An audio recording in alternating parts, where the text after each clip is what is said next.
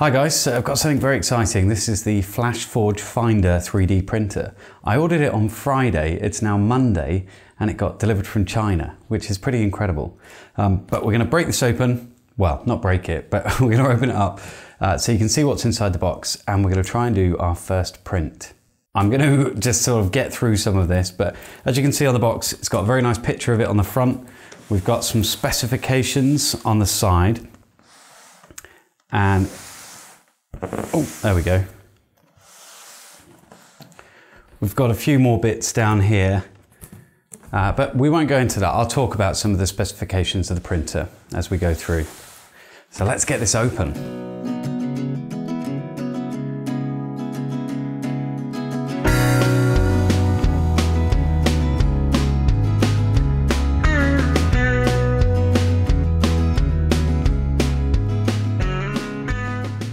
So first off, we've got the quick start guide just here, so we can have a look at that. In fact, I probably should before I go any further.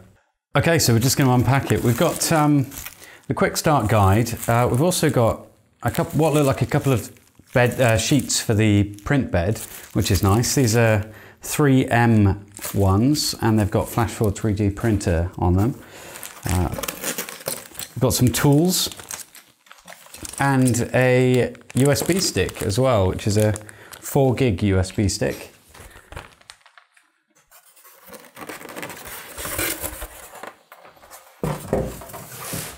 Oh my God, this is exciting.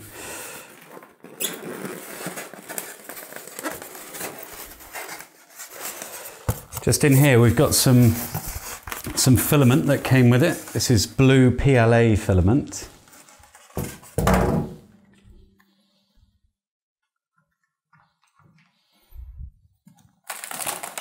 Got a USB cable and a power cable. This is UK plug, thankfully.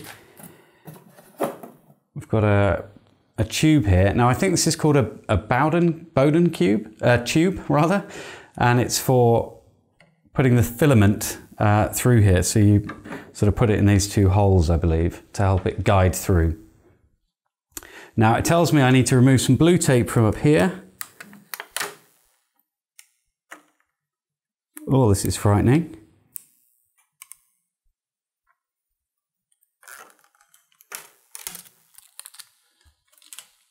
And then I need to raise the build plate. Is that correct? No, I need to cut some of these. There are some zip ties holding the print head in place, so I need to cut these. So I'm just going to grab something that I can do that with. That's one.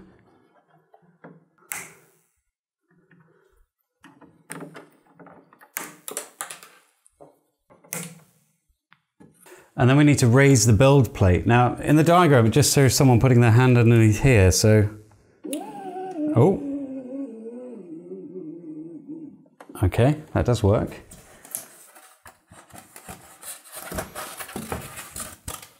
Step 12, you've unpacked your finder, so we're done. Oh, apart from that. The next step is putting some filament in.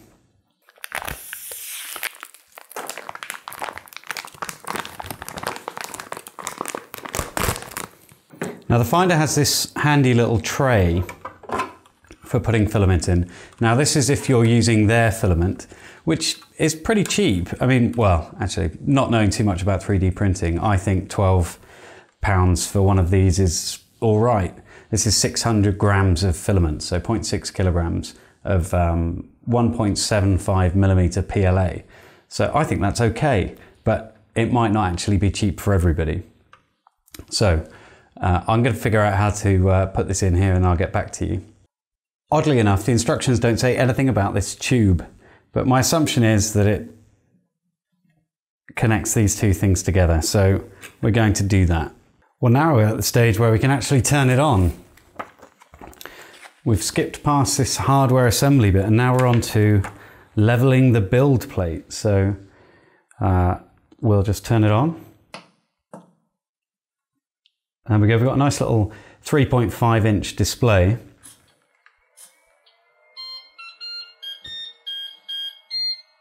And a little welcome sound apparently.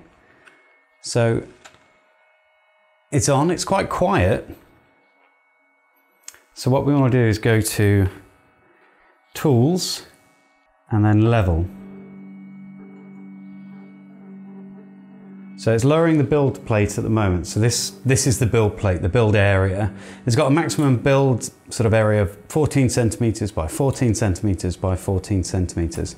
This printer only prints in PLA, but it will do prints to 100 microns, which is, well, it's 0.1 millimeters to you and me. Right, so it says screw 3 nuts under the platform anti-clockwise. That's that way, until you can't tighten them anymore, then tap the OK button. So we've got 3.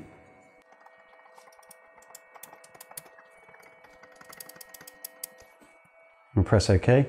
Are you sure you can't finger tighten any of these nuts anymore? Well, I can, but it's making a horrible... Oh, I can do that one a little bit more. I think that's enough, yes. So it says verifying the distance between the nozzle and the plate. So now it's asking me to unscrew this until I hear a beep.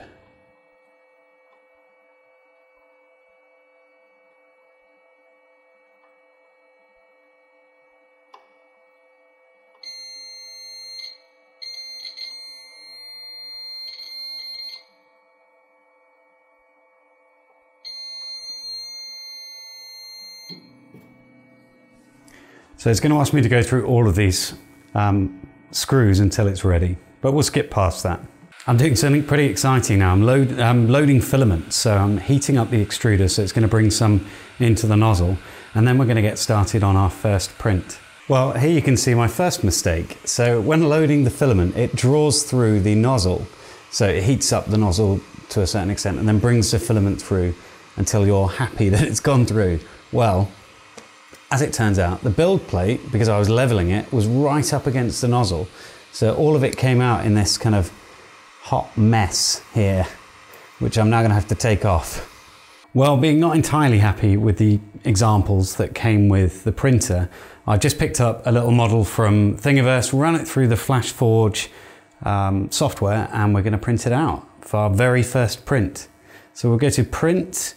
I've popped the USB in the side. There's actually a USB socket and also a socket for like a USB type B cable. It does have Wi-Fi on board as well, so you can use that, but I'm just using the USB. So I'm going for Volt Boy. So did it get that? Volt Boy, are we ready? Oh my God, okay, print. So it's going to copy the file to its internal memory. It has 4 gig of internal memory, I believe, and we're already starting. It said it should only take around 30 minutes. It's because I've scaled down this model quite a lot, and I'm told it to print on high quality, so who knows? We'll see what happens. I'm going to bring the camera down so you can see it.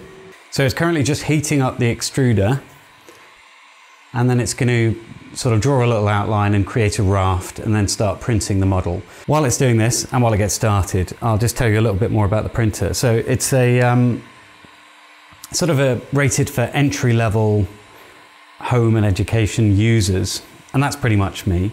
I don't have very much experience, if any, with 3D printers. It's got this 3.5-inch touchscreen.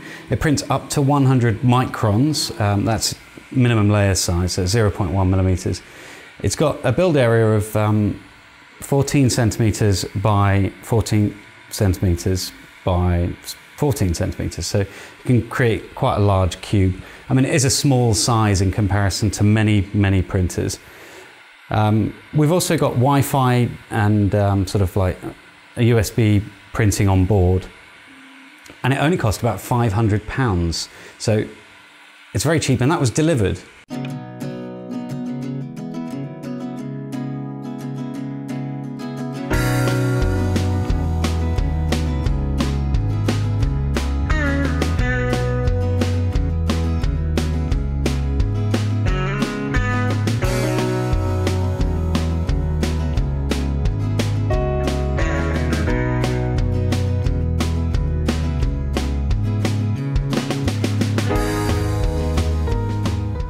Right, so our first 3D print is actually done.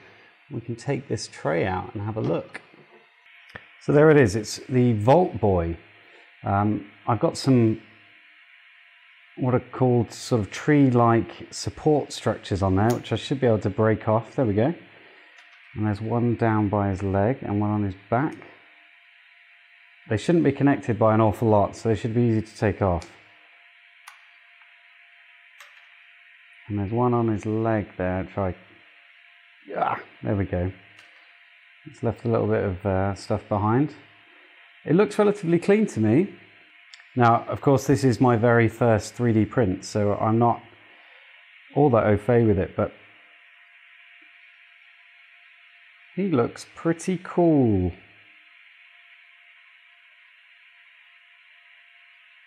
Not really sure how to get him off. There we go. I printed him on a raft, which should just peel away. Not hugely easily.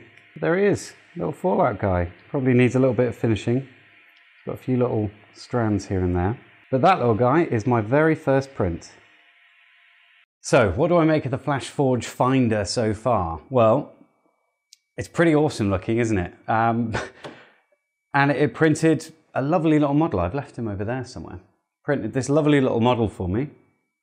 Now, I hope to design my own at some point, but it's really nice that this works straight out of the box with just that minor bit of leveling, and that it's so easy to take off the build plate. You can just use a little scraper and slide the build plate off and slide it back on again. Really simple to use menu system, put things straight on the USB and throw it in there. So thumbs up.